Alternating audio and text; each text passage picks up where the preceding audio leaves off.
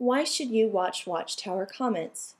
If you are one of Jehovah's Witnesses, you must question what you know and why you believe it. Otherwise, you do not actually believe anything. You are only assuming the truth. It is up to you to verify what you believe, and no one else.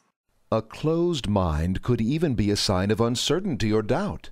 For example, if we are unable to defend our religious views, we may find ourselves lashing out against those who challenge our beliefs, not with logical arguments, but with slurs and innuendos. This smacks of prejudice and of a closed mind.